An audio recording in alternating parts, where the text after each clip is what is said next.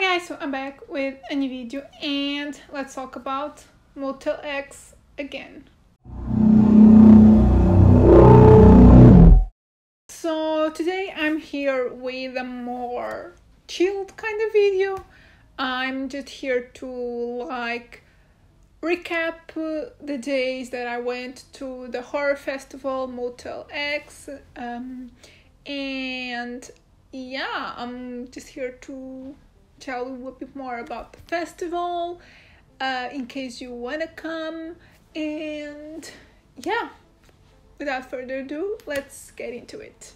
So if you've seen any of my previous videos, not only this year but also from previous years, I've done a few videos now about the festival, but this year was like a lot. This year not only I went to almost every day, there was 2 days that I wasn't able to go, but this was the year that I saw the most movies, because previously I went to 2 days, 3 days max, but this year I went all in, and not only I really wanted to go, my goal was to go every day. I wasn't able to, but hopefully next year. But also this year, as I said in my first vlog, I got a press pass, so I was able to go watch movies that I wasn't planning on watching, which was pretty cool because I got to discover some new movies.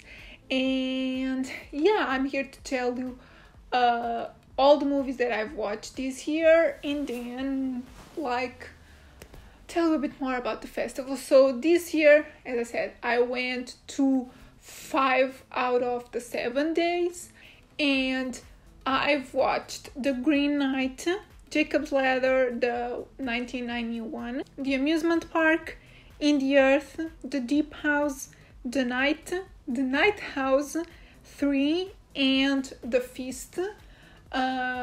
So I'm not gonna tell you about all of these films, obviously, because otherwise I would be here all day. But I've talked about some of them in my previous videos, just like a rundown. I gotta say that my least favorite was probably The Green Knight, which is a shame because I was not only pretty excited about that one, but it was also the opening day, the opening night, the first film that I've watched. So not a good start, but luckily it did got better. And my top 3 was probably In the Earth, The Feast, and The Deep House. I'm planning on doing reviews for The Deep House and The Feast. The Feast is about to come out, it's supposed to come out in November, I think, so I might do a proper review on that one because it was one of my favorites. But yeah, I really enjoyed The Deep House, and it's not out yet, I think, so when it is, I highly recommend you go watch it. Yeah, I'll probably talk a bit more when I do a proper review, but it's one of those that it really makes you anxious. So yeah, I love that. So those were the films that I've watched. The film that I wasn't a big fan of, I didn't really love The Night either, but it had potential. I was engaged, but then it was a bit predictable and cliche, but yeah. And the ones that I've liked. Now let's talk a bit more about the festival in case you want to come. So the festival, it's mostly Hindi films, horror obviously. Some of them go to the cinema, but most of them are those films that either go straight to VOD or just make the festival run, which is really nice because I got to see In the Earth in a big screen, as well as The Amusement Park. So it's films that I wouldn't be able to watch at a theater. So it's really nice. They also have awards not only for short films, which is really nice, but also for features. And The Feast was actually the winner this year. So yeah, it's really well deserved. Apart from films, they also have events and master classes. This year I didn't go to any, but in 2018 I got to meet Lionel and go to his like master class, which is really interesting. And in 2019 I got to do the same with Ari Aster, so they have pretty good guests. And last year, because of the pandemic, it was a bit more difficult to get people like directors to come, but they did a Zoom call with Takashi Miike. I didn't go to that, but it's really interesting. So usually they have like a special guest or multiple guests. I remember in 2019 the directors of The Lodge were there as well. So they usually have a ton going on, which is also really nice. And in case you wanna come, I would say like the easiest for me was to go by train, and you go to Rocio, and then you just have to walk like 10 to 15 minutes to get to the theater. Basically everything is in the São Jorge cinema, so it's all in one place. And for me it was better to go by train, but you can also go by subway, underground, whatever, and you get off in the Blue Line in Avenida. So yeah, I forgot to mention that they also have a kids section. It's usually in the morning, and it's called Lobo Mau. It's like a Bad Wolf, the translation. And this year they had Spirited Away. So yeah, if you have kids or something, there's also a kids section, which is super interesting. In terms of when it happens, it usually happens around September. And I can tell you that next year it goes from the 6th to 12th of September, in case you wanna start planning your trip or something. Prices. I think this is something that you all wanna know. So the normal ticket is €4.50. They have like some discounts. Like if you're under 25, the tickets are €4, as well as if you're above 65.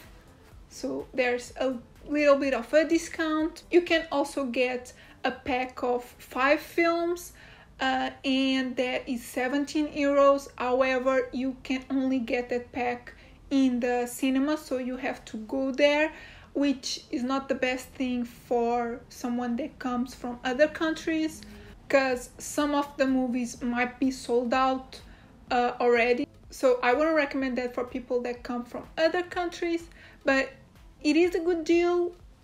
But yeah, the opening and closing movies of the festival are also a little bit more expensive. They're like €5, not a lot. But just so you know that if you wanna watch like the opening or the closing film, it is more expensive. But the events, so if you wanna go to a master class, as I said, like they had with Lionel or Ari Aster, those events are free. But you do have, at least in the previous years when I went, you have to like go to the cinema to get your ticket. It's like first come, first served. So yeah, you don't know if it is sold out or not. So yeah. In terms of seats, they usually are first come, first served basis. But this year and last year, you had like a proper seat. Your ticket had a seat attached to it because of the pandemic. You know, you had to have safety and yeah, but usually it's like a queue, and you get to the queue and you pick your seat the day that of the session. Like it's like a general admission ticket with no seats attached to it. Also, they do have merch. This is actually one of the merch that they had from previous years.